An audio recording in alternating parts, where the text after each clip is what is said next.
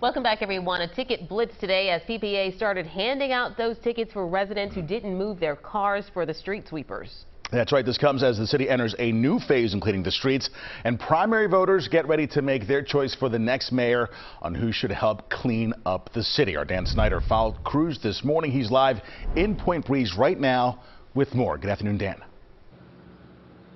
Yeah, good afternoon, Siafa and Natasha. We were on this street right here, 24th Street in Point Breeze, a few hours ago, and we watched as dozens of cars got hit with tickets just like this one right here. Now, PPA says its officers gave out more than 3,000 tickets across all 14 of these sweeping zones. The city says this is all in an effort to clean up that trash off the streets. But residents we talked with, they weren't very happy about the heads up they got.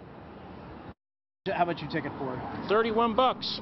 Tickets left and right down 24th Street in Point Breeze this morning as enforcement started on the street sweeping program. And not everyone we talked with got the memo.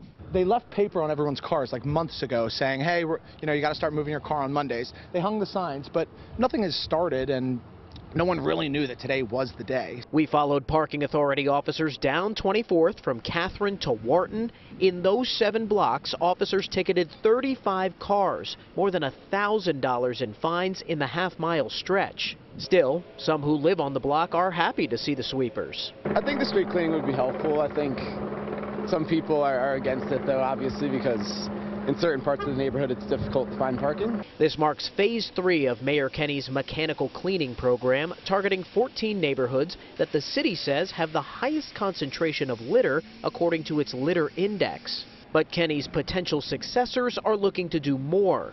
The top 5 Democratic mayoral candidates in last week's Committee of 70 poll all mentioned cleaner streets as some part of their platform.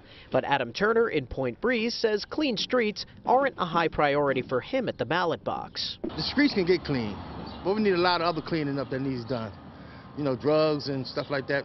People on the corner selling drugs. Others were just looking for changes to the current system. Typical Philly, backed up, and, they just kind of do things when they want, how they want. So looking forward to a new mayor. Now make sure you keep an eye out for these street sweeping signs in your neighborhood. That street sweeper could be coming to you, or you could be ending up with that $31 ticket like a lot of these cars we saw here. You can find that full street sweeping schedule on our website, cbsphiladelphia.com. In Point Breeze, Dan Snyder, CBS News, Philadelphia. Back to you. Going to be a lot of unhappy people out there seeing those tickets, Dan. Thank you so much. Appreciate it.